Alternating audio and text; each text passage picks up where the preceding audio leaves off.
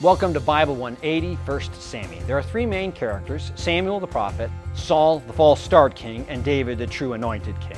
The story begins with Hannah, a barren woman who is loved but seen as useless by the agrarian and power-based society of the tumultuous time of the judges. When Yahweh grants her prayer request for a son, she dedicates him to serve in the tabernacle under the priest Eli.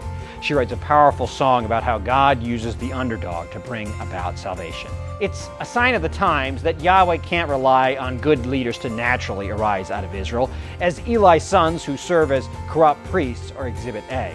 Instead, he must miraculously intervene in the extraordinary birth of a child to find the right ruler for Israel. The Lord speaks personally to Samuel to proclaim Yahweh's had enough of this corruption. Then, the Ark of the Covenant is captured by the Philistines. The Israelites lose it because they are unfaithful and unworthy of God's presence. However, it's even worse for the Philistines. When they leave their chief god, Dagon, alone in the room, as the same room as the Ark, the first night, Dagon falls on his face, and the second night, his face falls off. Eventually, the Philistines return the Ark voluntarily because they don't want any more trouble.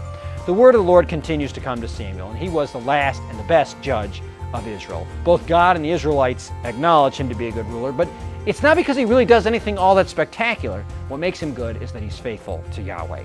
Ironically, the people petition this, the best judge of Israel, because they want a replacement, a king, like the other nations. God tells Samuel not to take it personally. It's the Lord, not Samuel, that they have rejected. Samuel reprimands the people, they repent, Yahweh forgives them. First, he sends them the king they want. Second, he'll send them the king they need. The first king, Saul, is the greatest warrior in Israel and the tallest. He leads Israel to several victories and starts off well enough, and the Holy Spirit even comes on him for a time. However, he's impetuous and impatient. While he talks a good game, he plays too fast and loose, both with his role as king and with God's instructions. Eventually, Yahweh pulls the plug and reboots. After rejecting Saul, the Lord sends Samuel to anoint King David, and sends David the Holy Spirit. David kills some big guy. Saul tries to strike David down 3 times, but after that, he's out. David flees rather than opposing the Lord's anointed. Saul descends further into jealousy and despair. He even slaughters innocent priests who unwittingly helped David escape. David spends years on the run, Israel's most wanted, even though he is Israel's true king, like Jesus. David's a good dude. Not only does he show compassion and temperance at times, he's also steadfast and carries out difficult tasks.